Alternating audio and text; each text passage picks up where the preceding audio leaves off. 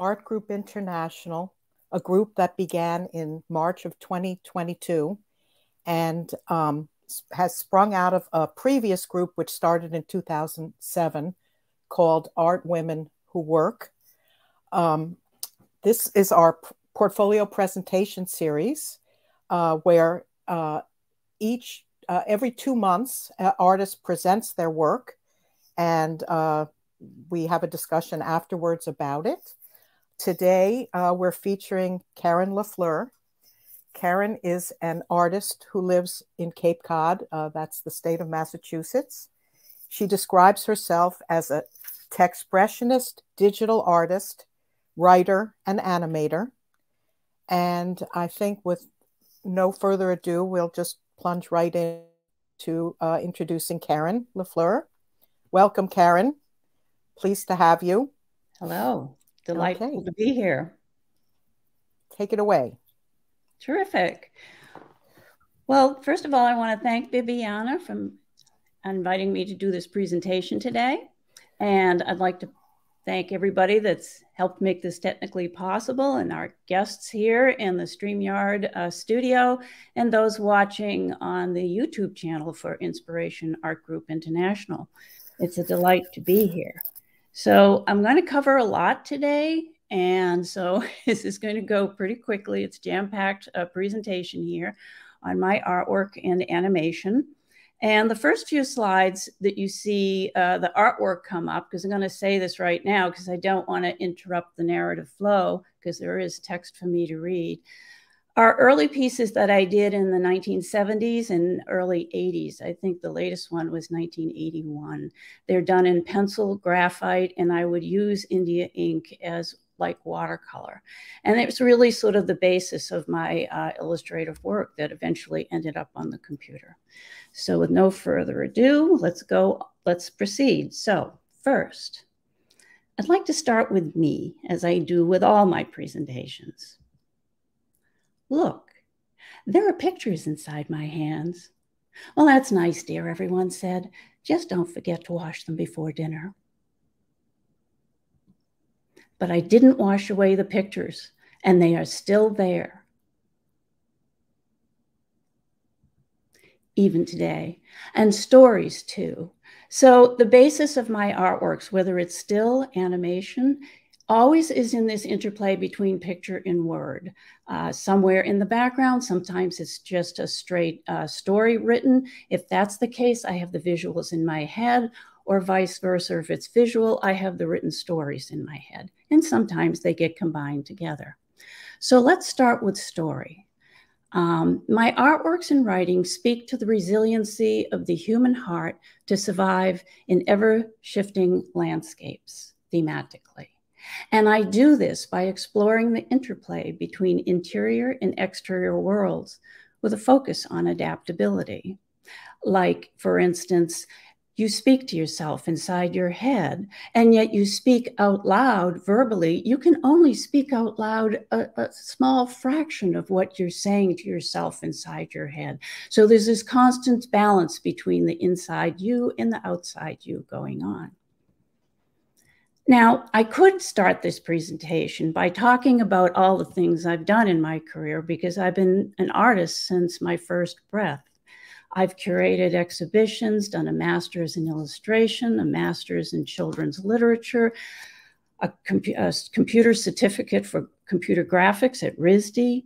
And I did those 3 degrees to, again, study word and image together.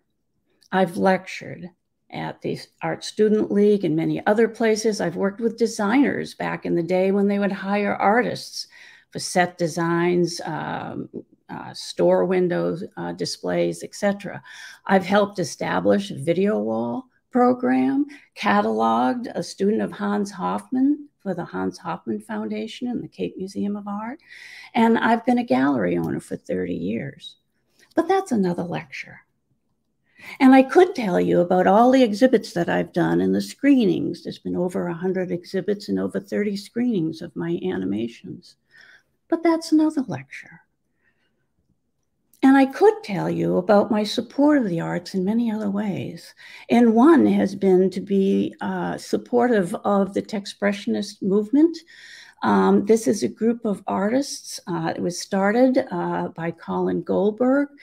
I joined around 2020 into the group, and it's gone internationally, worldwide, with over, I believe, over 50,000 hashtags now, artists identifying themselves as Techspressionist artists. And it's been a real bonus for us because as digital artists, to describe yourself as a digital artist, well, they also do CG for movies in Hollywood under digital artists. They also do video games under digital artists.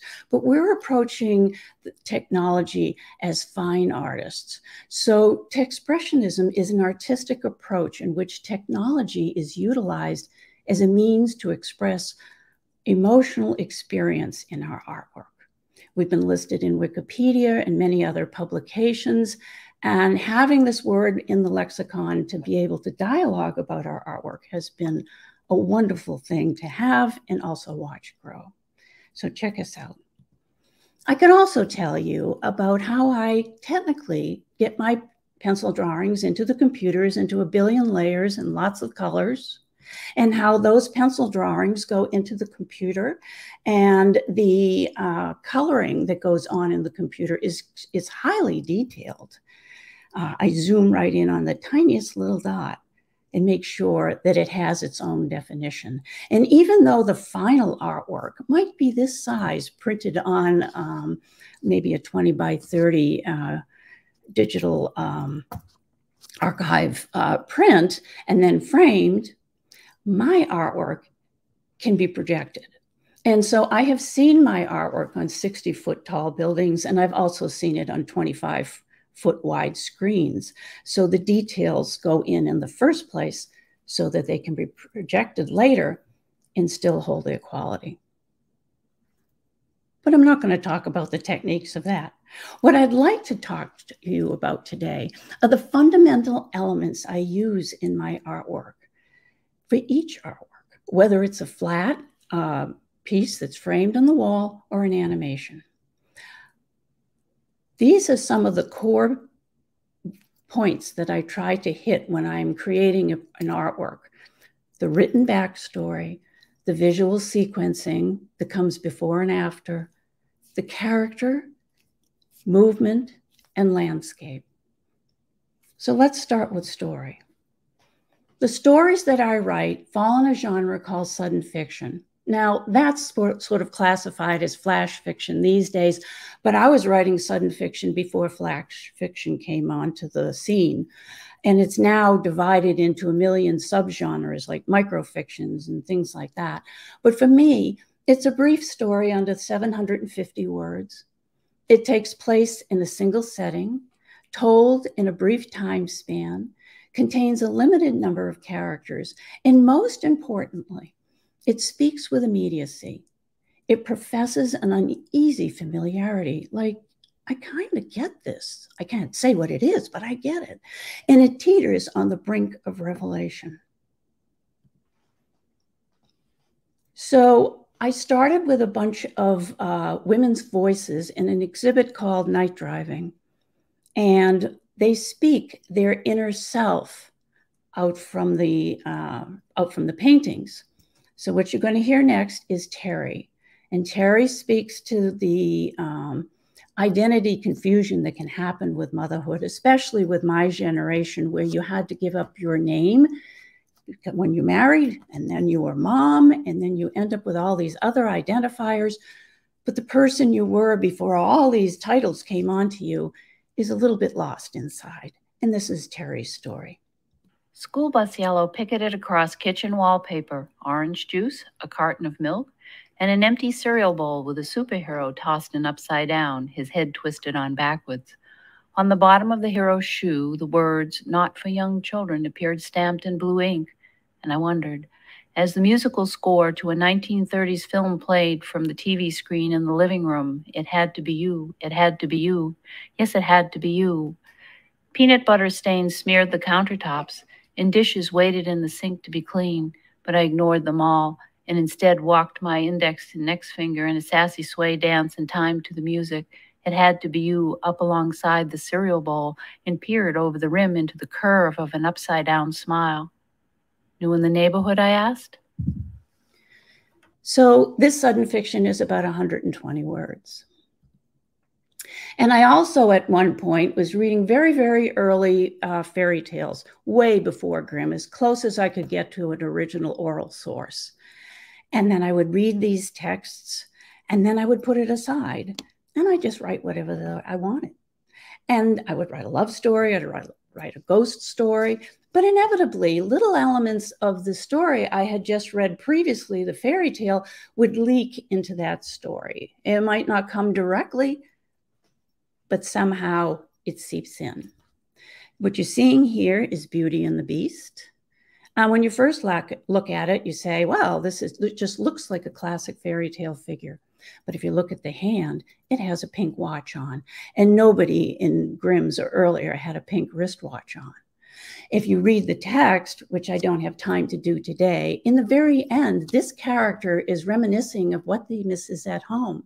And one of them is going on a night drive and sitting at a red light waiting for green and watching the windshield wipers go back and forth.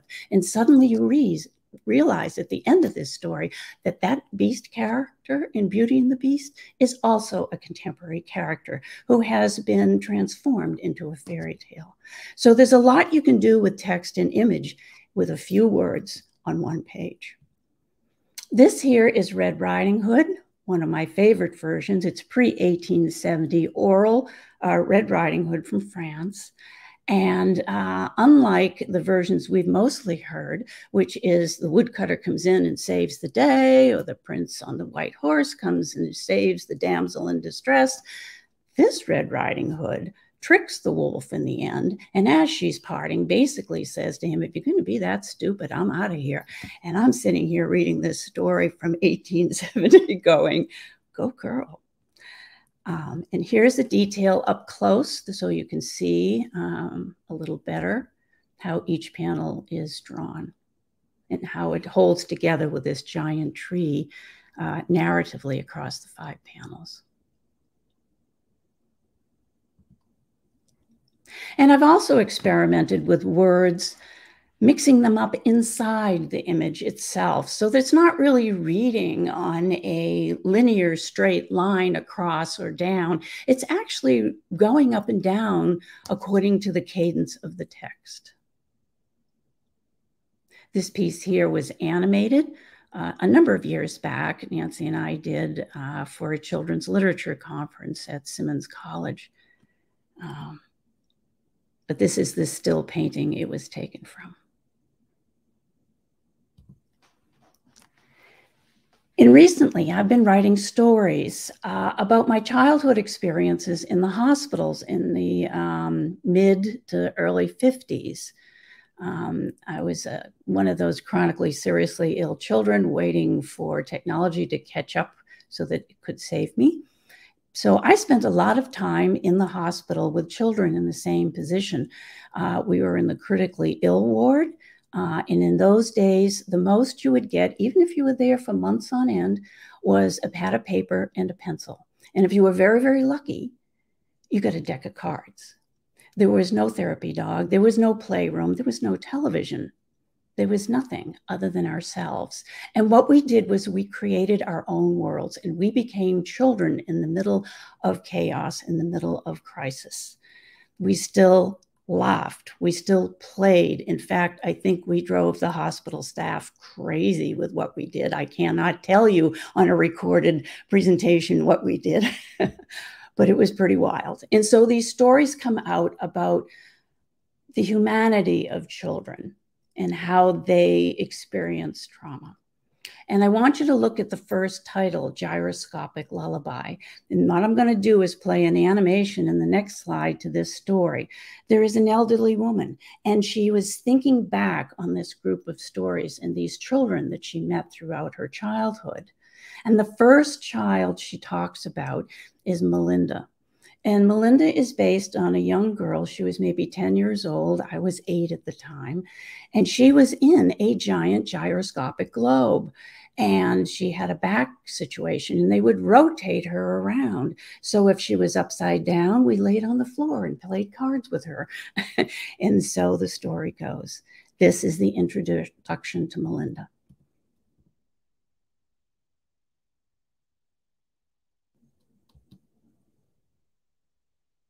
See if I can get this to run for you.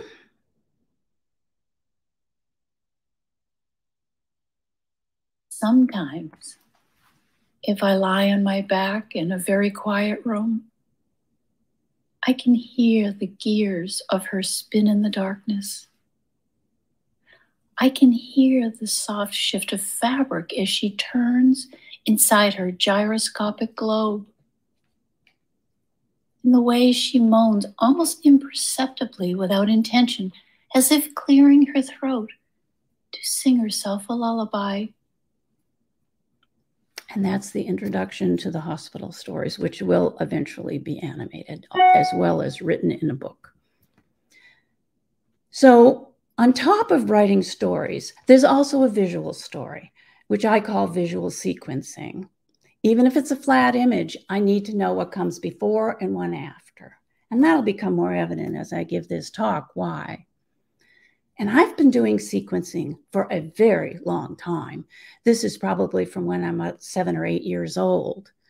I have the complete story in my head. And here's a couple of modern strips from stories too. These 3 of them. The one at the top is Make Way, 3 wishes in the middle, and the bottom is an abstract floral piece. But again, I'm working with sequencing, images that come before an image and after. They inform what's going to be coming next. And I'd like to take a quick minute and just kind of go through a sequence piece with you, how visual and text work together. There's actually 9 panels to this particular piece, but I want to discuss the first 8 because they're the ones that are going to be most illustrative of what I'm trying to say. This particular story starts with the first lines, I should never have come back here. Nothing has changed. And the narrator of this story is the woman in panel 3. The father in panel 1 is looking to the left. And the daughter in panel 3 is looking to the left, which is significant because we read from the left to the right. So anything going to the right feels correct to us. It feels like it's progressing forward. Anything going in the opposite direction foreshadows discontent or lines you up for something really isn't going to go right in the story. So right now, both these characters are separate and they're looking in the wrong direction. So they're not on the same page.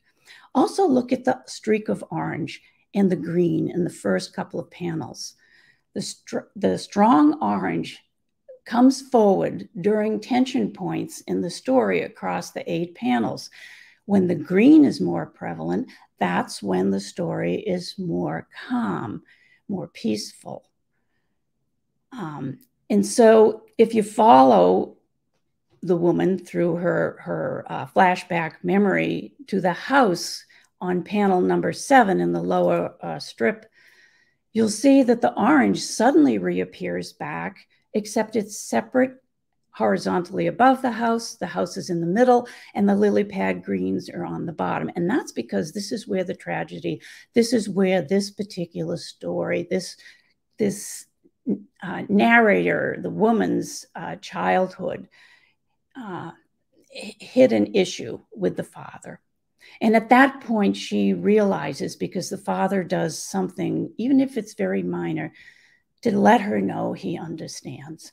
So in the last panel, they're both together in the same panel. And I'll bring that up larger so that you can see what I'm talking about. They're both together in the last panel. They're both mirror imaging the same position, unlike the 2 little pictures on the left when they're looking away the wrong direction. But even though they're together, They're not touching. They're running in parallel to each other. So the end of this story ends up that there isn't a solution to the distance between them, but the distance has shortened. It's narrowed. They are now closer than they were at the beginning of the story. Again, using text and image to advance the story. I do this also with my animations. This particular one is an ice flow in the upper left-hand corner. The ice starts to break up. We go down through the first layer in the ocean of the fish, down through the krill, and deeper down into the depths of the ocean. And here is Surface Below with music by Nancy Tucker.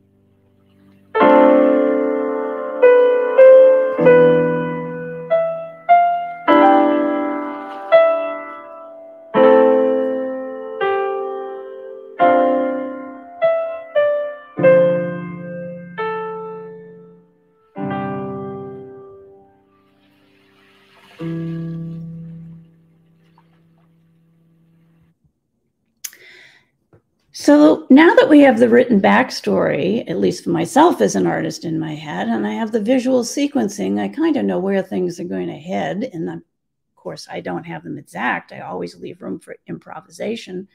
The next thing I need to consider is the character itself. Now, I've been building characters for a very long time too. These are some of my early figures and dolls that I used to do back in the 70s and 80s. And I wouldn't just create one image. I would take these figures and I'd have them actually in tableaus where they were communicating with each other or talking with each other, like a still shot, photograph. And I also studied puppetry for a very long time too, to figure out how these 3D figures would move in space, how a hand would bend, or what would be needed to show an emotion by gesture. And yes, that's a ceramic puppet up above that I did. She's 3 feet tall.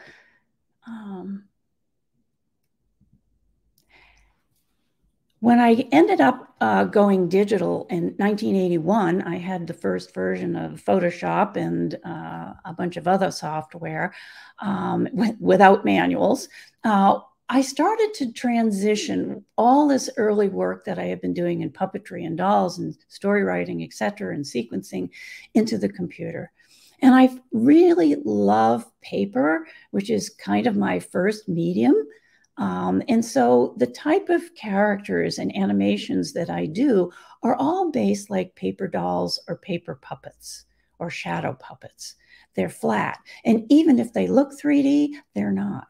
They're emulating 3D.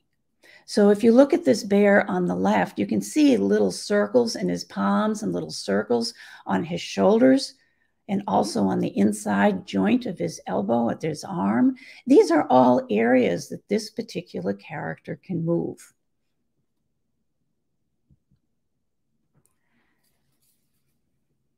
And I can do realistic characters too. And when we look at something like this, you know, we see it, we say, wow, this is amazing. It's so lifelike. Well, not really. Because if this character starts to move, it's pretty darn hard to look at the standing girl. And that is because in our primitive brain, literally our hippocampus, going way back tens of thousands of years of human development, we have been hardwired to notice the shadow in the bush as it moved irregularly, quickly, and to say, is it a leaf or is it a lion ready to pounce on me? And so when something moves, we can't help but watch. And this is how a lot of puppetry is done. It works on this primitive reaction that we have to certain types of gestures and movements. And that hippocampus part of our brain overrides our rational brain to say, that's just a pile of wood with strings that a puppeteer is moving. Instead, we believe it's alive. Now, characters don't have to be people. They don't have to have arms and legs either. They can actually be dots. These are two characters from an animation that I'll do in the future. The storyboard is all done. You'll see that in a little bit. But on the left is the witch to Rapunzel, and on the right is Rapunzel herself with her golden braided hair that she tosses in the fairy tale out the tower window. And here's the storyboard for the Rapunzel story. It's all just told in symbols, but it's how you have those symbols move, what backstory you know about that symbol so that you can anticipate the movement or gesture in the next frame. This will be one I do, I think, in the winter over 3 months. These are a couple of character studies, again, non-human, abstract.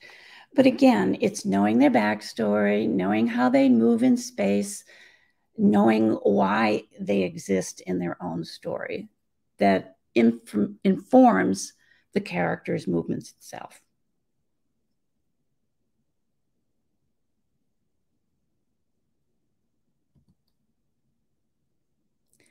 Speaking of movement, now that we have the written story, the visual sequencing, and character figured out, animations move. We all know they move. We all know that when we get up in the morning and we walk into the kitchen and make a cup of coffee, we moved from the bed to the kitchen. But do we really understand movement? I didn't. I didn't really understand movement until I took a community dance program with Palabolis Dance Theater. And it was also offered through the ASAP After School Art Program in my town. The first program I did, I think it was in 2013 maybe, was 16 weeks. We worked with the choreographers and dancers.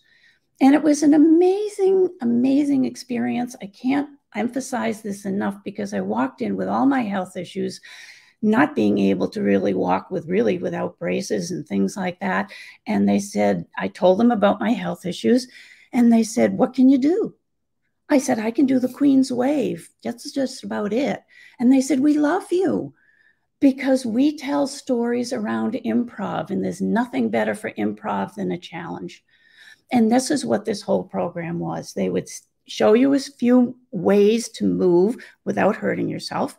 Then they'd give you a topic and they'd say, you've got 10 minutes, make a story and dance, pair off with those 5 people, have a beginning, a middle, and an end to the dance. And you had 10 minutes. You'd be amazed what people came up with. I also had the experience to go in on one of their rehearsals with their dancers, and I was stunned to realize that as they are creating the dance, they are literally moving. So I'm sitting on the floor with my little sketch pad on the left, and the dancers are going right over me, and I hear them talking, saying, oh yeah, just put your elbow there. Yeah, just fall down. Okay, I'll catch you there. Here, I'll throw you over there. And I couldn't believe they were improvising in motion, in movement. This whole experience totally influenced my artwork, as you can see on the right. Even if I'm doing an animated character who has arms and legs and a head and a tail that's going to be moving in a particular way, there's a way of improvising that movement so that it appears more naturally. And once I figure out that character in a rough sketch like this in vellum, these are how my drawings come into the computer, by the way, I have to figure out all the parts and pieces to that character that are going to move. And then we need to break down those parts and pieces so that they overlap correctly and I'm not leaving a gap somewhere. This one here has not been animated yet, but he's obviously ready to be animated. And here's a little bit more of a close-up for you to see him blink and squint.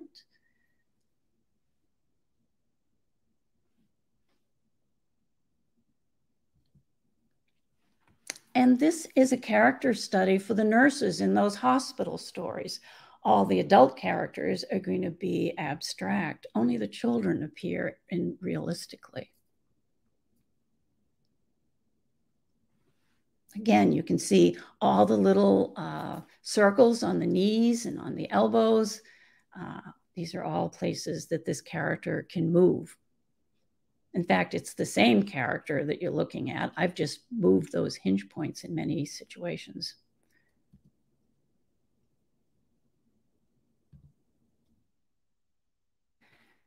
So when you see something like this, that appears to be a painting, and even if it was a painting, what you have to understand is in my world, in my head, in my creative process, everything is moving. Everything has a story. It is actually going somewhere, even if it's a still image. This is an animation that Nancy and I worked on last fall. It's called Balancing the Needs of Human Invention with the Needs of Nature. I can only show you a few seconds of each of these because they're being entered and I can't have them up in full on the internet right now. They're entering in for jurings. On this animation called Owl Moon, I want you to look at the wings that you see here. This animation is about reflections in inner cities and how birds have difficulty sometimes navigating through our cities because of the reflections. So this particular frame that you see here is the man-made mechanical part of the reflection. Therefore, the wings sort of just move like a couple of boards. But in a few seconds, it's going to transition into an owl. And when you see this owl, the first thing you're going to look at is his head. And the second thing you're going to notice is the city that this owl is flying over. But I'd like you to also look at the outer green and white and black feather tips that you see on these wings, because it is that subtle movement of current, of air, that's actually supporting this owl to fly over the city, not the beat of a wing.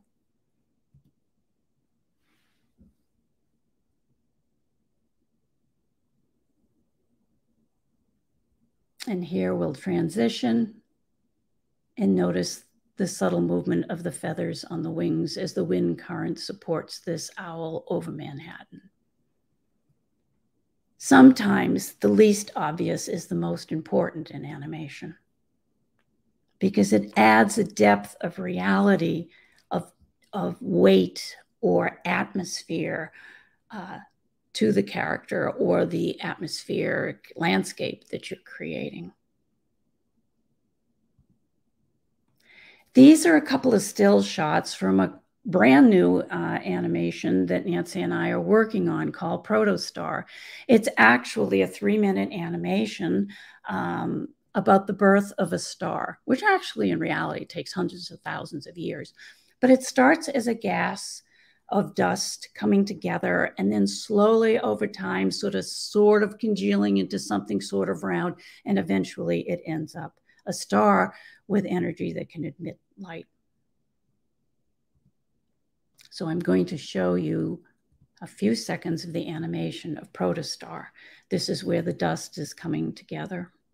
And now the chemical reaction is working its magic within this particle dust and gases together. And slowly out of that reaction comes a semi-together sort of spherical star. Still has a way to go before it would be a star we would recognize. And because I've just showed you 6 seconds here and 10 seconds there, which is frustrating because you can't see the whole animation, I'm going to play this animation that Nancy and I did. I think we did this one in 2021. And it's called Curls into Autumn, again, with Nancy Tucker's beautiful guitar work.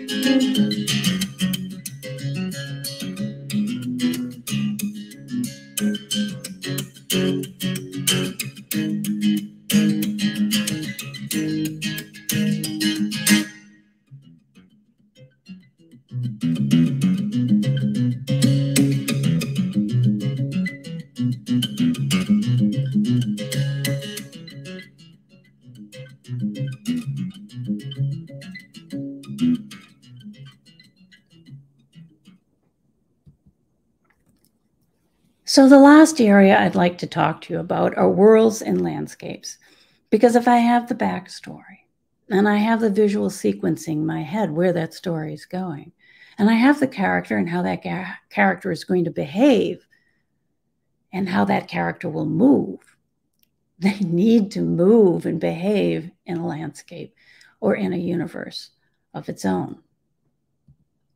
Now, like the film strip I showed you that I did at 7 or 8 years old, I've been building worlds a very long time. I used to build these on the beach as a kid from 6 years old to about 11 or 12 years old.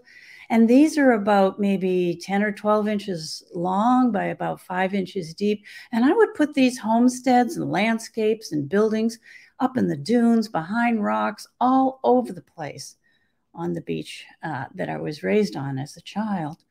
And for me, it was a way of gifting to the world the joy of discovery, that somebody could come along and, like an archaeology dig, come over a rock horizon and look down and see a world and wonder who lived in this tiny Lilliputian village.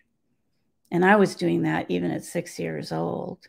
So let's bring this whole concept forward about 50 years. And I'm doing the same darn thing in my artwork digitally. This is flying over rooftops, across a river, sort of coming into the suburbs of a city. One's creative voice tends to get more sophisticated, but it really doesn't change over a lifetime. We're still seeking that one elusive thing or two elusive things. So landscapes, where these characters are going to survive and live, can be something like the neighborhoods that we would recognize, with a house and, you know, an elm tree covered lane. Or it could be a field where some animals live, or some creatures or insects that we're basing the animation on. And we have to understand what all the temperatures are, and the wind, and how the wind behaves deep down in the grass versus being on the top of the grass and swaying along. So all these different elements come together.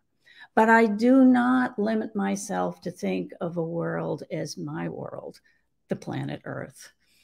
In terms of worlds, for me, the world is as large as a universe, because I can take a bubble off the top of a lake in animation, and have that bubble float right up to the stars and go up and have a cup of tea with the moon.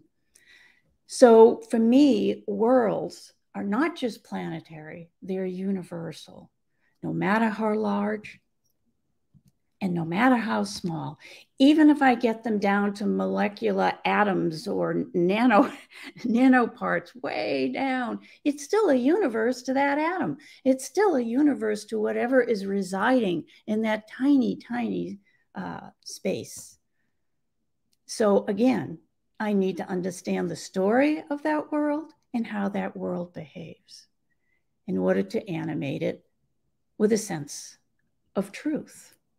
So when you see my flat artwork now, you're going to realize that there's actually in my head an image before and after. There's a story, the whole 5 different categories that I've been mentioning all along, right down to even tiny little microbes in the soil. There's still a story. There's still a world to discover in a flat piece of artwork.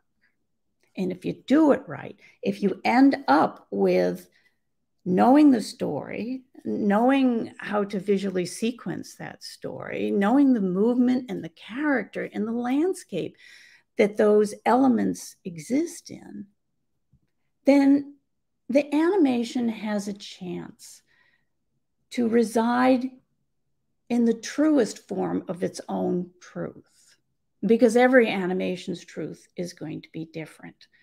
So I'm going to leave you with this particular world as a final joy of animation.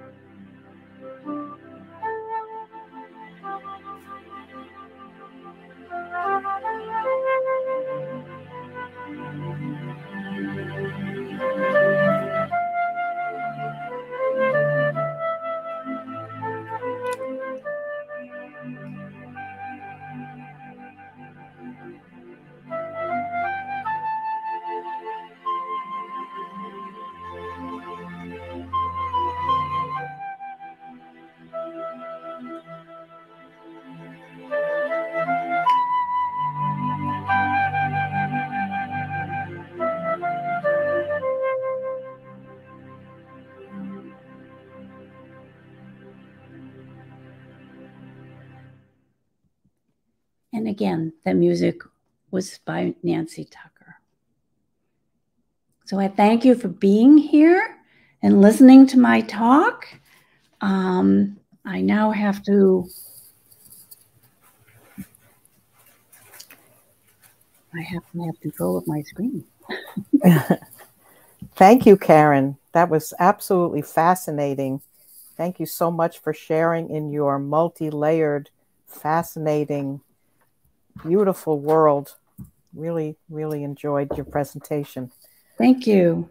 I think maybe we'll open it up now for questions, and maybe I can just start with one that interests me. I'm interested in collaboration, and I'd like to know how you go about collaborating with Nancy.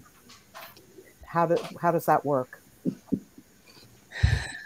I start with a premise, an idea, and I start to play around with objects and animated parts, and eventually, like I said, I get the backstory, sort of, and all those areas that I was talking about. But what I really want to emphasize is the muddled middle, because I leave it really wide open in the middle, because improvisation in the middle of an artwork, you can't plan it out. You just have to let it happen sometimes.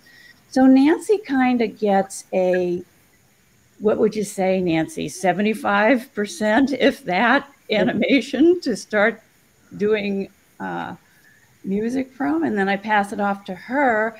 She does her amazing job with the sound, and then it comes back to me, and then we kind of go back and forth until we tune it up. But originally, it's kind of like the two of us do our own thing.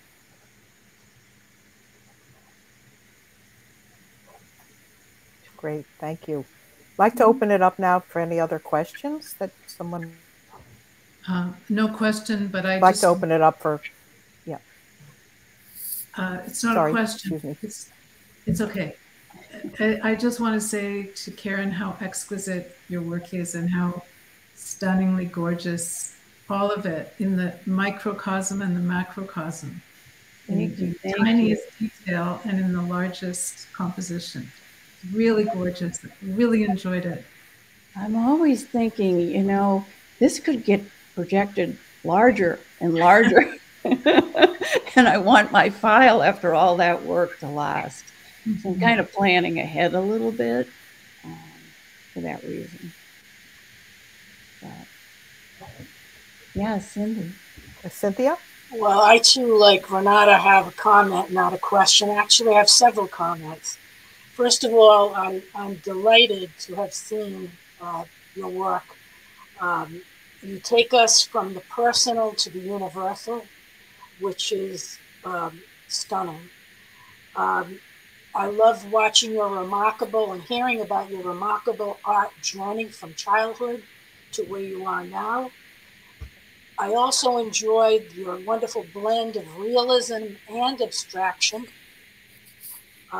You have produced worlds within worlds, which is evident so many times in your work. When I was watching the gyroscopic lullaby and hearing about your dealing with your own childhood health issues, I couldn't help but think of the uses of enchantment by Bruno Bettelheim, who talks about the role of fairy tales in our world and the importance of them. And again, I can't say enough. The description of how characters move is fascinating, and it's obvious that you spend immeasurable amounts of time putting together these beautiful animations. So thank you for inviting me. Well, thank you so much for both your comments, Renata and Cindy. They're both animators, so they understand what goes on under the hood, so to speak, with this artwork. And the thing that I really do like about animation is, yeah, I have to be at the computer, but I don't have to be at the computer. You know, I can be outside observing a butterfly from movement. I can be at the beach looking how tides and ripples and sands and think of those as abstractions in an animation. So I can kind of, in a way, bring my universe to my universe, which is what I really like about the fine art animation field. But yeah, I've been making worlds for a long time. I think I always wanted to just sort of take off in a rocket ship and just explore the universe. Great. Leona? I've never really understood animation, and your presentation was so fascinating. I couldn't stop smiling every now and again. It was being carried away with your imagination, the mystery, the magic. But I love process in art and understanding what went into creating the final product is really what fascinated and got me. And I think the last piece was so exquisite because now I could look at all the various details and look at all the various layers and what went into creating the beauty, the magic. It was absolutely exquisite. And thank you, thank you so much, Karen. And Nancy, your music. I mean, that to me is also fascinating. You know, getting into the subject and feeling the story and translating it or interpreting it in music. I don't know whether you could talk a little bit about that bit. I love to write music, and I've always wanted to have some visual to go with it. And when Karen asked me to start doing this, I was thrilled. And so the process of writing it, it is a matter of feeling it, you know, it's trying to feel what it is she's trying to get across, and also trying to get the rhythm right so that when things appear, there's some kind of music that goes with the appearance of whatever the form is that's coming into frame.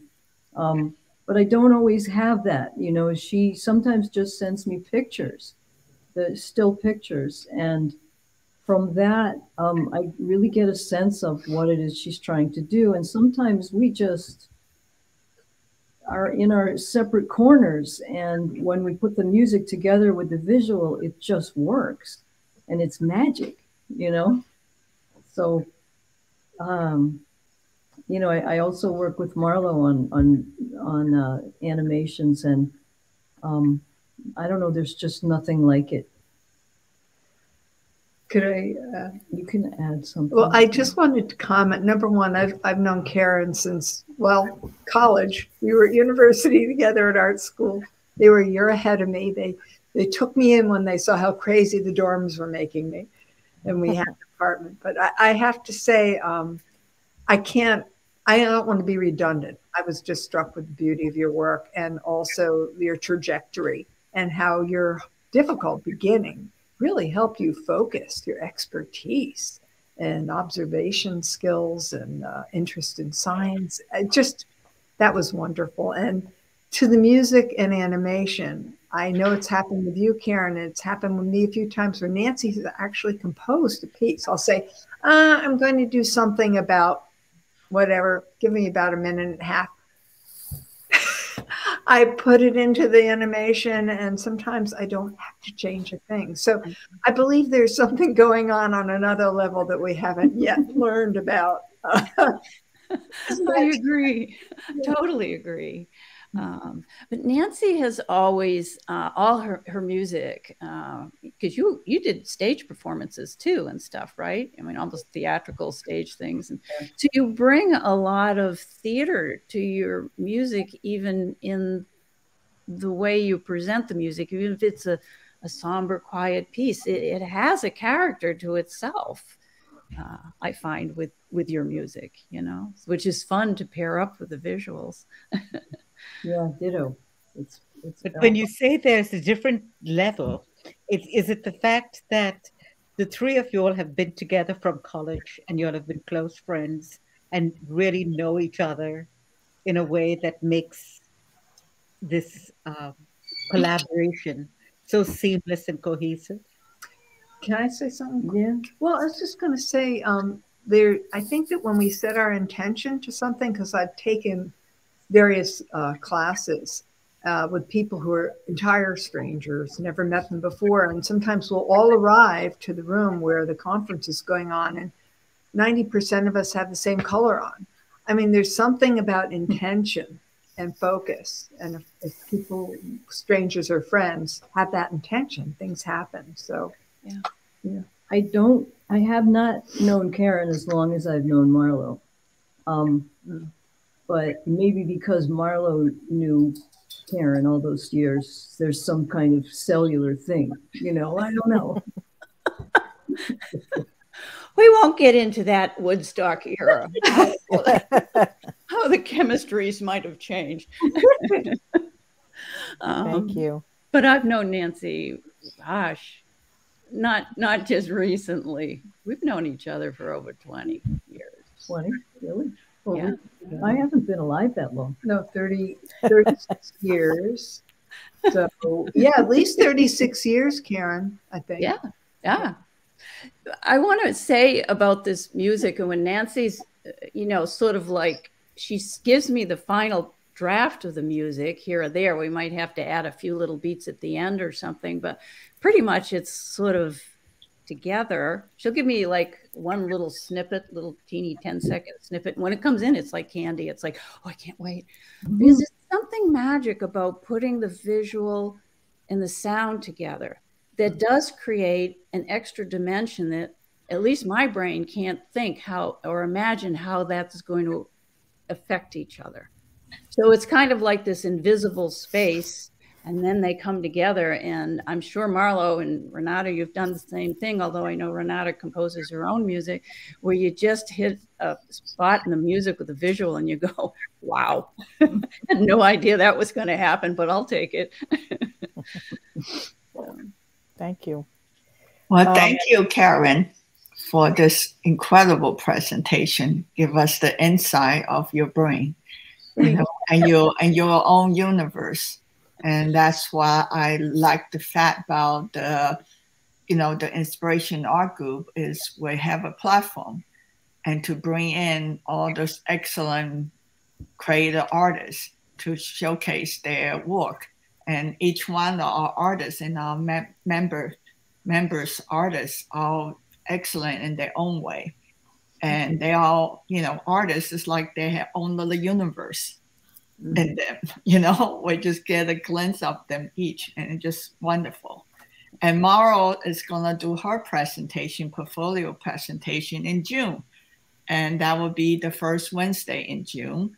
And we hope that Nancy will repeat her presentation sometime soon too. And if anybody out there is in our group, want to do a presentation, and can email me and we can talk about that. And the website is inspirationartgroup.org. Yeah, here you have the whatever and that is called. Thank you for always. One more sec. We have one more question coming in from Mimi Graminsky. Karen, can you say a little bit more about your large projections?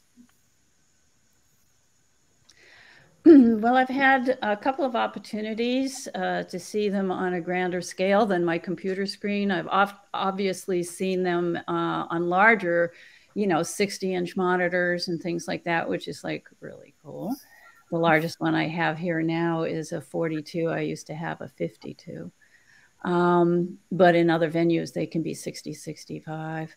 But the video wall was 6 feet by 6 feet. And that was really interesting because you begin to realize projection distances, so what looks good on your computer screen has to hold up 60, 80 feet away. And so sometimes it's a matter of tweaking values, etc. But I mean, I don't change it for the venue, but if I'm building something for a larger venue, I may ramp up the values and the actual structures themselves. I've also had it projected in the Mocha Lights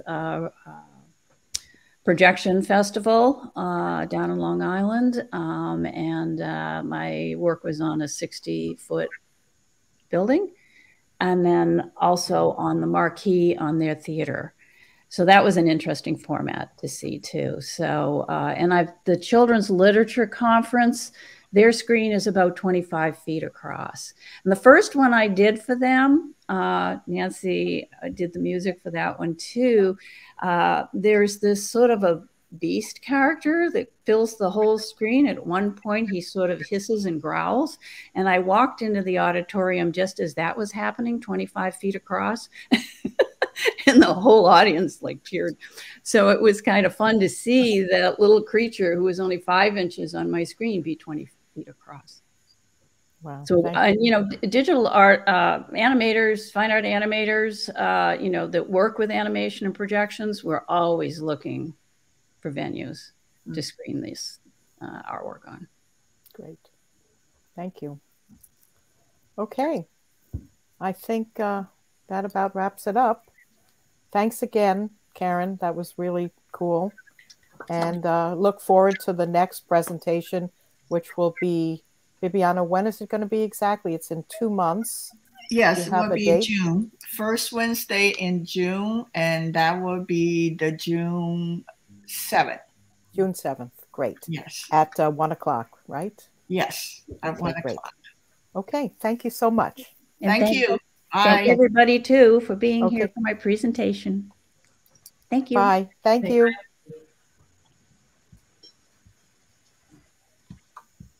And then we all disappeared.